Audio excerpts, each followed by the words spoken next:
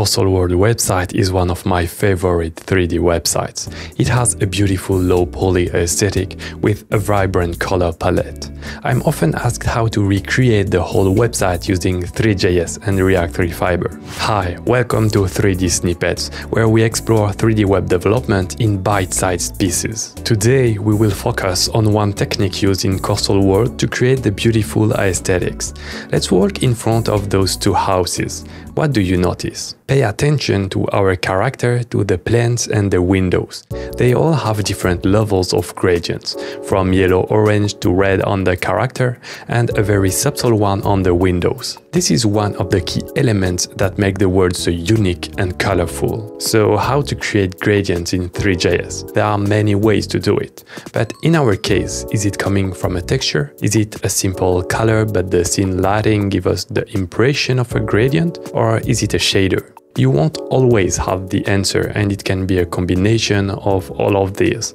But in our case, we can search the answer in the Network tab of our browser. Reload the website and filter with .glb to look for the 3D models. The world items are hidden somehow, but the characters are not. Then if we filter on images, there are asset gradients and character texture that are interesting. By opening the character in Blender, we can see it has no material, which indicates us that they created with Three.js. If we load the image texture and look at the UVs, for example on the head vertex group, we can see how the colors are assigned to the model. Some are using a gradient, some are using a simple color. Now delete those files and do not use them in your project. We are going to learn how to reproduce this effect by ourselves. We will be using this royalty-free island model from Polypizza, and I'm happy that the preview looks terrible because it will be a good exercise for us to make it look better. For the character, we'll use that cute animated one from Quaternius. Now, the first thing we need is to prepare our texture. You can use any image editor you want.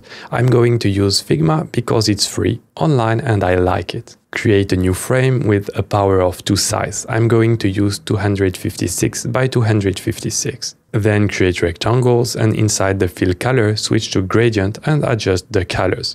Repeat the process to create a palette of colors. You can also create solid color squares like Coastal World does. Once you're happy, export the image as PNG. Don't worry, thanks to Figma, going back and forth to edit the colors is easy. Now our texture is ready, we need to load the models in Blender. Create a material with the new texture and start the process of UV mapping. I won't go into details here, but the idea is to select groups of faces, position your camera in front or on top, based on the gradient direction you want. Press U and project from view. Link in the description for a dedicated video tutorial on UV mapping for gradient textures. Once you have finished the process for all your models, export the whole scene as a GLB and use it in your project. I quickly created a new React Fiber project with my starter template. Used gltf.jsx to generate a React component from the GLB file, added some lights, shadows, and here is the final result.